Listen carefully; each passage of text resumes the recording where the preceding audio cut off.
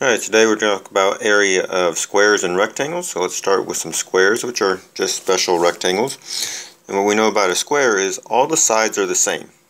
So if this side is 2, this side is 2, this side is 2, and this side is 2. So the area of a square is just side S squared. So what you do there, in this case our side is 2, so it's just 2 squared. So area is 2 times 2. That's what squared means. So our area there would be 2 times 2 is 4. And when you write your units, you need to make sure you use your centimeters, in this case, and put that little 2 on there saying your answer is 4 centimeters squared.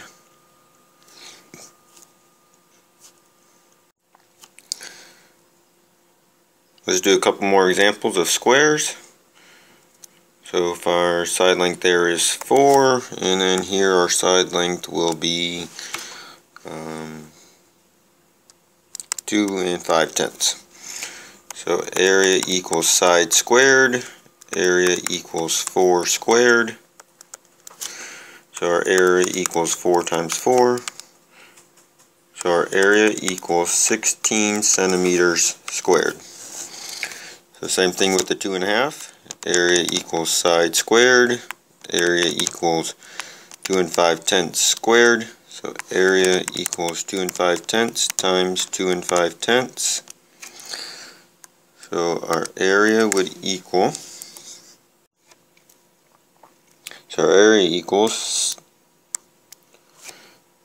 6 25/100 centimeters squared.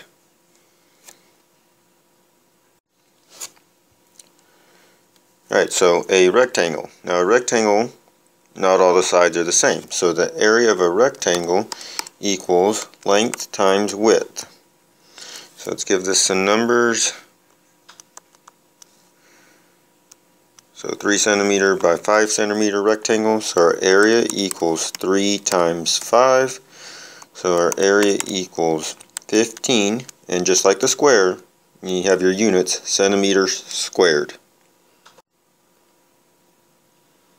Alright, so let's go over 2 more examples. So we got 2 rectangles. First one's a 2 centimeter by 8 centimeter. So area equals length times width. Area equals 2 times 8.